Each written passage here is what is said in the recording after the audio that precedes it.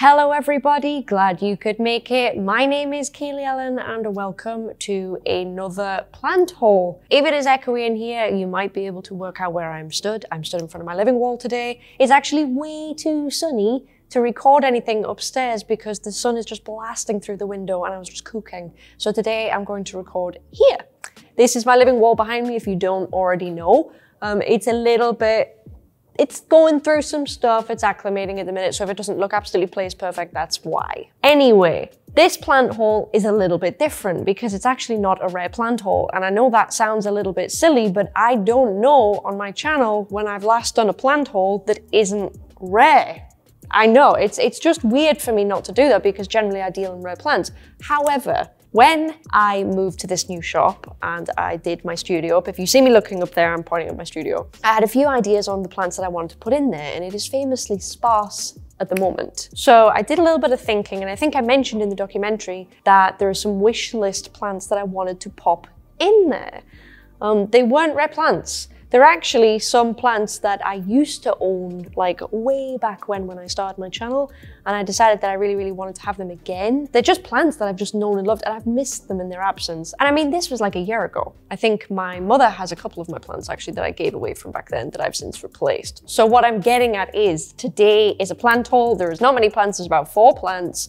2 of them are plants that I used to own and I miss them, and I really wanted to replace them. I've missed them that much. So I've got 2 plants that I used to own like way back in the day, and then I'm looking around me because they're on the floor, I have 2 new ones. And as it happens, I have a banana sat next to me that needs a water, so I'll probably just pick that up and show you that at the end because I've got a really pretty Musa that's here. So let's alternate. Since I have 4 and I have 2 that I used to own and then 2 that are kind of new, I'll just alternate. So I'll start with one I used to own, and I don't know if people are going to remember this or not. This is really interesting actually. I don't know if people are going to know that I used to own these or not. But pick it up because it's beautiful and it's soft. It's very soft. I owned this plant at some point way back when I used to do videos in my bedroom in the old flat, and it's not a fern. It's not a fern. I'm not actually sure what it is, but it's not a fern. I can't remember. It's called a fern, but it's not a fern. And I had it on my desk in quite a lot of my videos, I think. I'd have to go and check, but I'm pretty sure this lived in my bedroom on my vanity unit. And when I was in the Netherlands, which was sometime in July when I was filming the documentary, when I was getting plants for the wall, I nearly picked one of these up, but they only had like a super huge one in. But I didn't pick one up because I didn't want one that big. And I mean, this was a big plant. So I wanted to get something smaller. Even now, I've picked up a bigger one than what I was going to. But this, my first plant that I'm bringing back from basically extinction on my channel, is what I believe to be an asparagus fern. And these are just brilliant. I can't remember how humidity tolerant they actually are, full disclosure. I've still got the little tag in this pot. It just says asparagus. Does it say anything else? No, it says nothing. So I didn't pick this up in the Netherlands, by the way. I picked this up in the UK at the weekend. Anyone that saw my Instagram stories will know that I went to get a few plants, but I'm gonna show you this up close.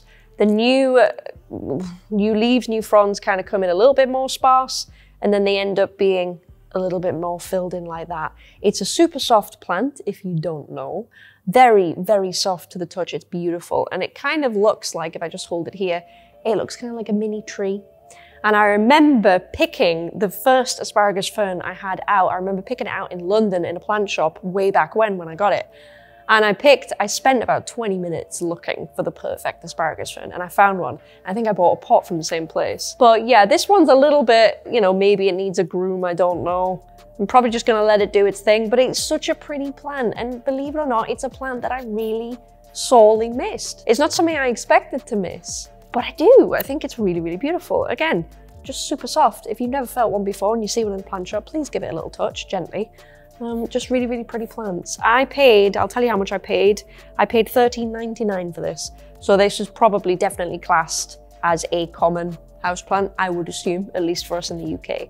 It's the cheapest plant I have today, I believe, because one of them was very pricey, but I think that's just due to its size. It's weird, going into a plant shop and buying really any plant, because it's kind of weird seeing the retail price when you know what the wholesale price is. So that was kind of really interesting to see what each different retailer's like markup on the products was. That's not going to interest anybody else but me. I appreciate that. But anyway, asparagus fern, love it. I don't have a pot yet. I'm still looking for some self-watering solutions for this. It's living down here with me at the moment because I know for a fact if I take it up there into the studio without any self-watering, it's just gonna dry out like no tomorrow. So all of the plants today will be living down here until I can get a good solution for them. But asparagus fern, a classic, love it, pleased to have it back.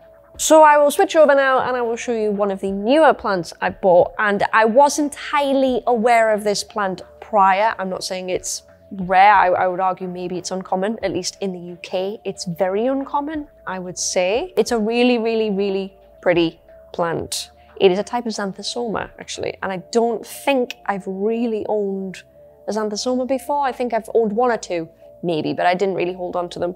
But this one is just super pretty. It's really striking. I don't know if it's going to come off on camera how striking it is, but it's really, really pretty. I'll just grab it. So this plant right here is known as Xanthosoma lindellii, I believe that is how you pronounce it. The name is up on the screen, of course. And it is really, really cool plant. Now, juvenile, it looks a bit crap, I'm not gonna lie. I'll show you some juvenile leaves here. The leaves start out super juvenile and you can't see any pattern, but the pattern gradually comes through in time. And you get this super cool, are you gonna focus? Yes. Super, super cool veining. I think if you're into really contrasty anthurium and stuff like that, I actually think that this is a really good, cheap kind of alternative for that. If you want the vibe of longer paddly leaves with contrasted veining, I actually think this plant's quite good for that. But yeah, I saw this plant a while ago. I'll just hold it like that because it looks real good. I saw this plant a while ago. I think on Instagram, someone just had it amongst a bunch of plants. Then I think I saw it on a couple of websites way back when, maybe 3 months ago. Didn't pick one up, but I saw it in person and then I had to pick it up because I just thought it was awesome. There's a couple in the pot, so I'll probably separate them out and grow them out. It's in coir as well. I'll probably keep it in that for the foreseeable future. It's just a really, really nice plant. Another cool thing about this plant, regardless of this, literally, that's throwing really nice on camera. I'm assuming it's gonna look as good when I edit it. But the cool thing also about this plant are the stems on the plant. They're really, really weird. I'll see if I can show you well. So hopefully that will focus right there. The stems have dark stripes up them, but they're also kind of hairy as well. It's really bizarre. See if I can get any closer on this. There. Really cool stripes up the stem, which are not present in the leaf, really, at all. They're kind of fluffy, it's kind of coarse, but it's fluffy. Really, really nice plant. It's pushing out a new leaf as well. Really, really lovely. The tag on this, for some cool reason, says it's a philodendron. It isn't, it's definitely a Xanthosoma. It's just a really striking plant. And as I said before, I do think it's a really nice alternative if you're looking for a plant that is contrasted, but it's quite affordable. I did pay $32.99. for this one here. I think that's probably quite steep, even given what it is and you can't find it very often. Personally, I think that's a little bit steep. But then again, I haven't seen many of them around. So it is what it is, I suppose. It's one of those things. But look at it. Look at that. It's really, really pretty plant. So that is Xanthosoma lindellii. Yeah, that takes us, you know what, I'm gonna do the big one last, even though I've just said I'm gonna alternate, just because it is really huge. And a lot of people probably gonna guess what it is. I did ask you guys to guess on Instagram what I had actually bought for this haul, and a lot of you guessed correctly on one of them. So you only really gave me one guess, but most of you were correct, if that's anything. So let's do the other plant that I have, and then we'll go to the big one. So the other plant that I purchased, I kind of went back and forth on a little bit, I think. I believe I ran across it when I was doing, I think, the second philodendron rare plant index. And I didn't think much of it until I saw what the new leaves looked like. And I think I just saw more photographs of it. I followed the hashtag on Instagram and then I kind of got into them. I'm sure I'm not alone in that. I'm sure a lot of people that get plants, they kind of go through that when they want a plant. You kind of just spam yourself with photographs of it and see if you really like it. This grew on me over time and now I love it. But I bought it on Saturday gone. I'm filming this on Thursday, the 12th of November. But I bought it on Saturday, and since it's been in here, the cataphyll on the plant seems to have gone to mush for no real reason. It hasn't exactly gone through a stressful journey, it's just come here. But I will show you what it is, and I don't think anyone's gonna guess this one. I'll be honest, but it is a philodendron and I'm very pleased to have it, so I'm gonna pick it up. So unfortunately the cataphyll is not good, but this is something that I think is very awesome. It's not for everyone, I will say that. But this here, a lot of you know what it is. This here is Philodendron tortum. So it grows, I'm pretty sure it's a climber from what I've seen on Instagram. You really can't tell, but it is a climber. The cataphyll on this is totally balked. Don't know if it's gonna let you see that. Is it gonna focus there? Totally balked. Not very happy about that. I can see some webbage around the bottom, but I don't think it's spider mites. You know what? That might be spider mites. Is it? Is it? It could have spider mites, that. That's not ideal, is it? So that needs a spray. Thank God it's literally quarantined in here and it's nowhere near anything. I believe there may be spider mites around the base. It's hard to tell. Don't think there's any on the leaves. Nope. Oh, wait, no, a little bit of webbage on the leaves. There's webbage, but no spider mites. So unknown. I'll have to spray it and just take the risk anyway. But anyway, Philodendron tortum, not for everyone. I hope you can see it against the background. This is one of the reasons why I wasn't super excited about filming in front of the living wall. Although beautiful, if you're doing plant hauls, you can't necessarily separate the plants from the background. This is a bit different. So the new leaves come in, I can't show you, but the cataphyll was a nice peachy baby pink. It's not anymore. So new leaves come in kind of pink and they kind of unfurl. It looks a little bit like a palm, it's got to be said. But I tell you something, these petioles are really like kind of juicy almost. It's really, really nice. And it's softer than a palm, obviously it's very flexible. I probably shouldn't compare it to a palm because it's not a palm, it's nothing like a palm. But if you like palms and the way they look, I can't see why you wouldn't like this, because this is like a low light alternative to a palm. Really, really nice little plants. I really hope it's not infested with anything, because that would suck. As I say, this grew on me. I wasn't crazy about it in the beginning and it just kind of grew on me over time. But now I have my own. And again, I need a self-watering pot. I don't have one yet. I'm looking into the solutions you guys gave me on Instagram. I really haven't had time with shipping everything out. But it's a really, really nice little plant and I'm looking forward to seeing it grow. I just think now we're gonna have to wait even longer because of this dead ass rotted cataphyll in the middle, which is such a shame. I believe I paid around about £35 for this plant. I would call it uncommon if I was probably gonna put it in a rare plant index, either uncommon or rare. I'm not sure on that. I don't even know what I did categorize it. If you know, please let me know down below. But it's beautiful and I can't wait for it to grow a bit more. You see that the petioles are kind of pink if I hold it back? Probably not. We'll put him down and we will get on to the large lady that I bought. And we have to start standing further back because she's big. So my last plant I have to show you before I just show you the banana because it's sat here is a plant that I was obsessed with when I owned it. I was obsessed with it. I was proud of it because I think I just grew it really well in the conditions I had. It loved life. It really loved life. And when I had to move, it was one of my larger plants and I had to give it away. So my mother actually is looking after my original plant right now.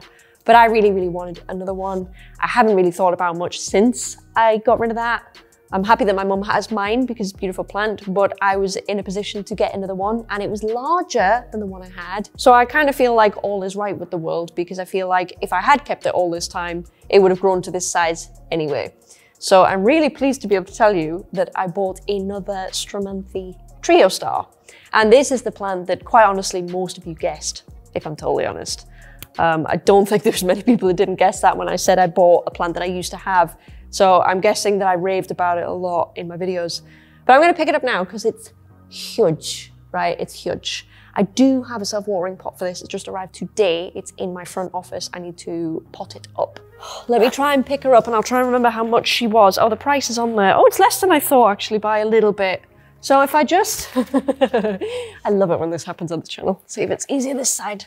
So if I just stand back, because this plant is honestly huge, that's kind of her there. She's massive. She's in a huge pot. I don't know the size of the pot, but it's huge. So this plant is a great plant. I'll try and bring it a bit closer so you can see it a little bit better. I'm probably not going to be in the frame though. This plant is an awesome, awesome plant because it has that variegated vibe and it's just part of the plant. It won't revert, it can't do any of that. It just chills. And if I show you the back of it, if you've never seen these plants before, that's the back of the plant. Can you see how absolutely breathtakingly amazing that is? That's gorgeous. Obviously, kind of goes without saying that there's maybe, I don't even know how many plants in this pot. There's a lot. And obviously a lot of them have developed like a second tier there that I probably will chop. Plant in my face. Because I like my Stramanthe, I tend to like them smaller and bushier, but you can obviously let them grow taller. Absolutely fine. I just prefer to keep them as a bit of a bush. But that is her. I'm so happy about it. There was a Stramanthe Sanguinea Magic Star as well in the same place, but I didn't pick it up because this one was actually quite pricey. It was $57.99. I would say it was pricey, but then again, as I mentioned before, I'm thinking of wholesale price. I'm not actually used to retail prices anymore on things. So it was kind of eye-opening for that. Because I think the original Trio Star that I bought way back in the day for my channel, I think I paid 15 Great British pounds for that. And obviously it wasn't as big as this one, but it was quite big. So that's quite an increase really on, what's that, like 2 years ago? So yeah, I'm probably gonna groom the top two off. But she's really pretty. She needs a bit of a clean. Hopefully she doesn't have anything. It's from a different nursery to the last one. So she should be fine. But look how amazing this plant is. I'll stand back with her again just so you can see her in all her glory. She is absolutely amazing. And I'm really, really pleased to have her back. Nothing fills me with more joy than having her back. So I'll pop her down. Hopefully she didn't go into my microphone, otherwise it would have been a bit noisy. Right, that kind of concludes the haul, but I think I will show you, I'm just looking around to see if there's anything else interesting that I can show you, because I like to do that if I've got something in that's cool. I can just kind of pull it out on camera. I don't think so. I'll talk about the wall a little bit before I go, but I'll just show you this Musa Florida that I have, because it's gone through a journey. I bought this in possibly May or June. It was a long time ago, and it has taken a hell of a long time to grow anything.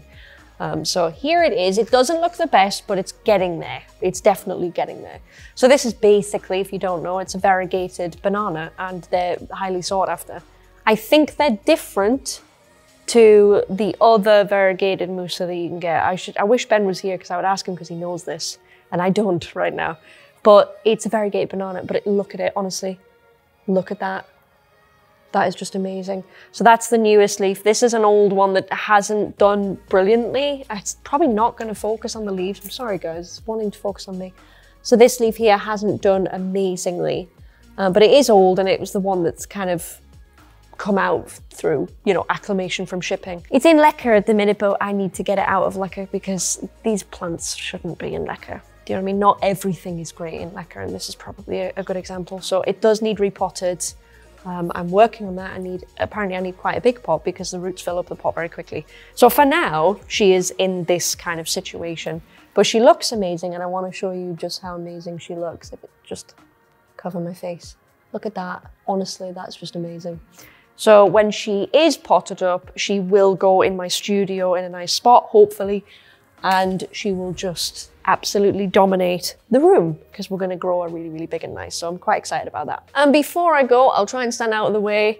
Living wall is going okay. There's a bit of a crystal that's clearly going to lose a leaf. That's fine. It'll grow a new one. The tie is doing beautifully. Can you see this on camera? Yeah, the tie is kind of the limit of where you can see. I have an alocasia down here. Can you see that? Yes, you can. It's alocasia golden bone. We did have, if you remember, if you watched the documentary and you watched me plant the living wall, we did have a big regale here. We do still have it, it's just dropped the leaf, so then now there's a big gap. But obviously over time, it will grow a new leaf when it's acclimated. I cannot show you the roots and everything, but there's just aerial roots sprawled all over this wall. I do have a Vitari folium here actually, and you're not gonna be able to see this, you might. There's a new leaf coming in. There's some gloriosum, more crystals here. There's tons, there's some seeds and an anthurium there. There is a forgetii in the back. Some tetrasperma just chilling. It really needs pinned to the wall, that, 'cause it's just kind of chilling at the bottom. That's a forgetii that's dangerously close to being knocked. I have a random, I believe it's a crystallinum just in a pot. It shouldn't be sat there in a pot, but it is. And that's kind of it really. There's some, not montanum, what is it? I had it on a video last week. I think it is Roseo cataphyllum, I think. I did mention in last week's video I had a few of them on the wall, and that's like one of like 5. But yeah, it's going okay. There's some lichens back here as well.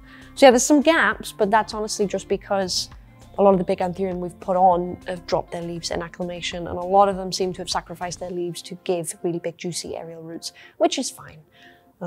It's just, as I say, it's a process. So I will keep you up to date on that, and we'll see how it goes. But anyway, thank you very much for watching my, I don't know what to call this, plant haul. Common plant haul. I don't know. It's weird for me doing these kind of videos, but I thoroughly enjoyed myself shopping last weekend. It was really nice. It was kind of weird to go into a plant shop and buy something, and I know that sounds ridiculous. I get that, but I don't really need to do that anymore, and it was really cool to do it.